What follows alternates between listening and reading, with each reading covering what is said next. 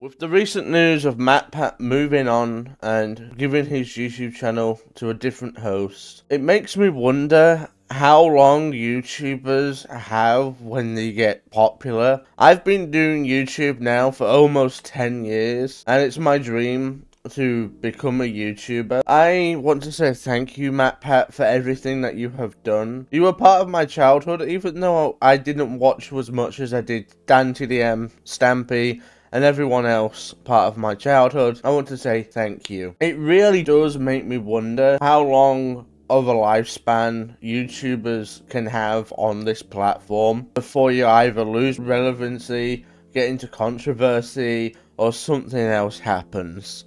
It really makes me wonder. My theory, I would say, is 10 to 15 years. Maybe even 20 at most, and the reason for this is because over those years, you change as a person. For example, MatPat has a kid now, DanTDM has 2 kids, Stampy just wants to move on and make books. There's so many reasons why you want to move on from content creation or move on from your dream. Then we have Tom Scott, who's been doing it non-stop for 10 years and just wants to take a break. Like, YouTube, I don't think, in my honest opinion, that people could sustain being a YouTuber for over 20 years. I don't think it's possible. Like, you're gonna get burnt out. I've already been burnt out as it is. So, we're just going to do a salute to those YouTubers who have left or are about to leave, and we thank you for all your entertainment over the years. And the next generation of YouTubers is about to come in, which makes me sad, to be honest, because I've lived long enough to see a generation of YouTubers be really popular and then just fade out.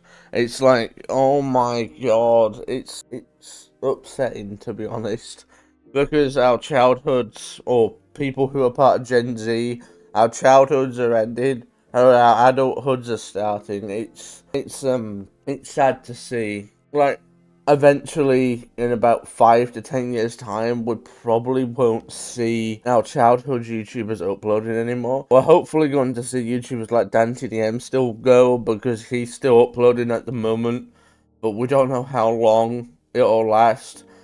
CaptainSparklez, for example, is wanting to move on from Minecraft content. There's so much going on in the YouTube space right now. I also want to talk about myself personally. I used to stream on this channel every single day, and the last time I streamed now was 2 weeks ago. I usually stream now like once a month, once or twice a month, because I love communicating with my audience live, but I'm starting to find live streaming boring. I want to make videos. I don't really like making YouTube shorts either. I love making long form videos.